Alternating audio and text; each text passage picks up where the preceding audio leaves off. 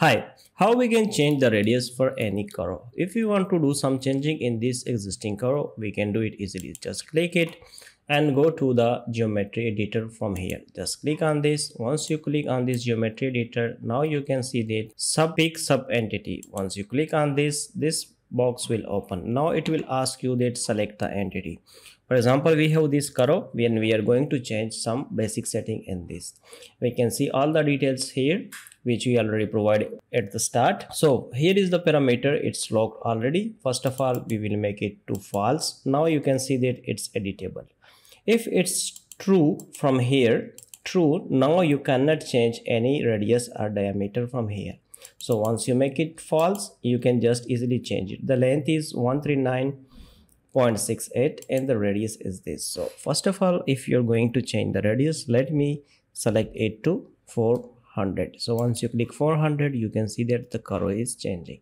So if you make it 200, you can see that it will be again reduced, and you can see that this is your curve length. So as per your requirement, you can change it. For example, if 500 meter, you can see that it's look like this. So if you make it 1000, it will be look like this straight. So as it is same per your requirement, you can change the curve radius from here, and the length is depending on this.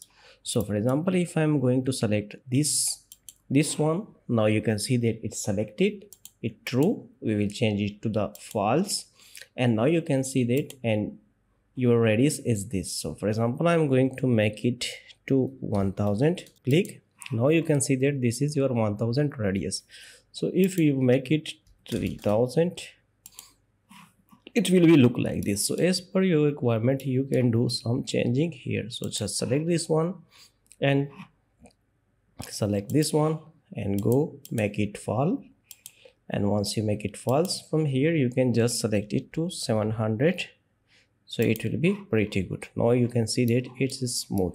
So as same as it is, you can do for this curve, just false. And from here you just select it to 650, click. Now you can see it look like this.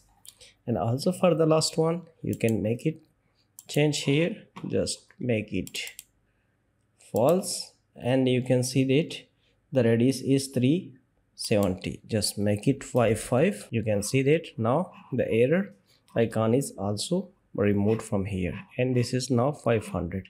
Even you can make it to 650. Now you can see it's going like this way.